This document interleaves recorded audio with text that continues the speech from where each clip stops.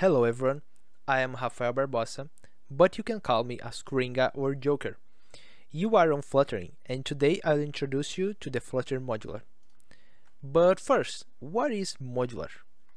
Modular is a package that can bring to you a simple way to modularize your applications using modules and submodules. For example, can bring to you a easy way to use the routing system, dependency injection, automatic memory management using the dispose, and the best is the couplet.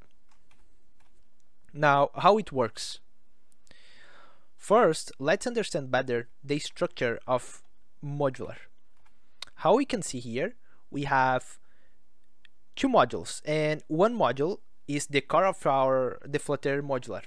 In this case, we have the app module, and inside we have two modules, the home module and the login module. But we can have different submodules inside row module or the login module, right? Now let's understand this. How are the routing of the modules, right? Here we are inside the app module, and our initial route is the login module, right? And we have the second module that the name for the second module are equal to /rom, right?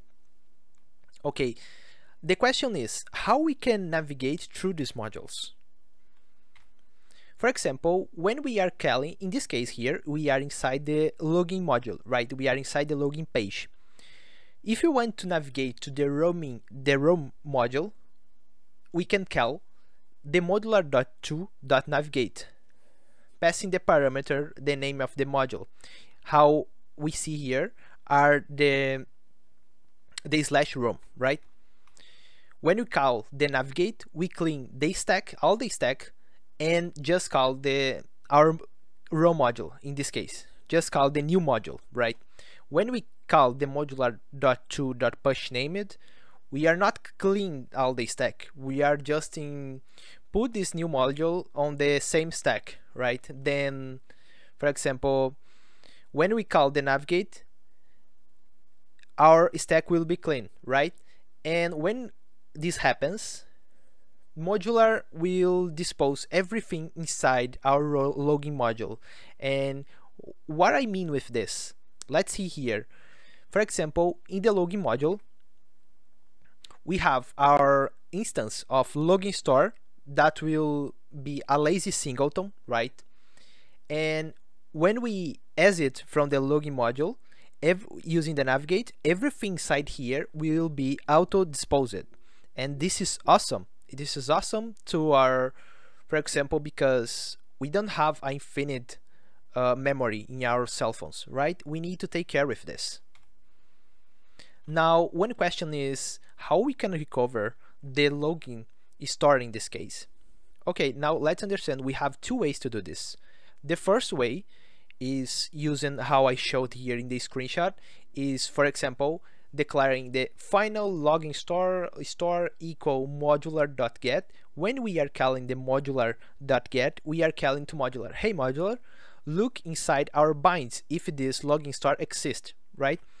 Then modular go inside our binds and look at the first bind.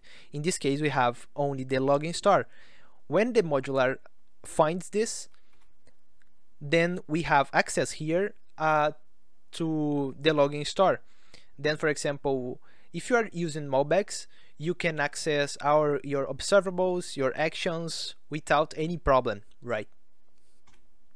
Okay, but now how happens, how we can do with the memory management, right? How I said, modular do this right? Automatic memory management. And this is awesome because modular know when you close the module, they know how they need to clean all your binds, right? If you close the login module, all your binds here will be cleaned, right? If you go to the home module, all binds inside of your row module will be initialized. And if we go back, we close the module, every bind will be disposed. Okay, and one thing that I like in modular, because it's awesome, it's because it's decoupled, right? It's easy to use your project and easy to remove from your project, and this is awesome. I like this. And modular, it's very interesting using the clean architecture, right? Because using both, your application will be very scalable, right? Now, thanks for watching, and please don't forget to subscribe to our channel Fluttering. And if you are here at the first time, welcome. This is our first series about modular. This is a simple intro, and please like the video if you enjoy it, and don't forget to subscribe it. Thank you.